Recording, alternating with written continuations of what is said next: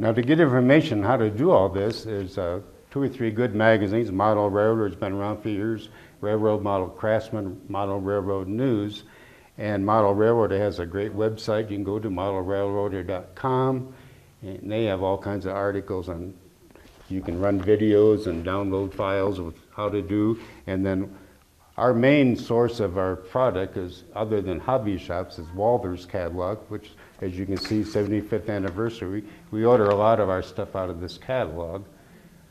All the figures that we see and all these vehicles and the actual kits that we buy, like the cement plant and the saloon, these are all made out of kits as opposed to a lot of our scratch-built structures.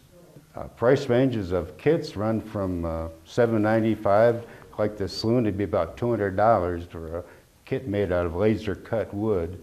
But the stuff is usually fairly inexpensive unless you really want a high-quality museum-type building like the saloon here. But most structures are fairly reasonable in the $8 to $20 range.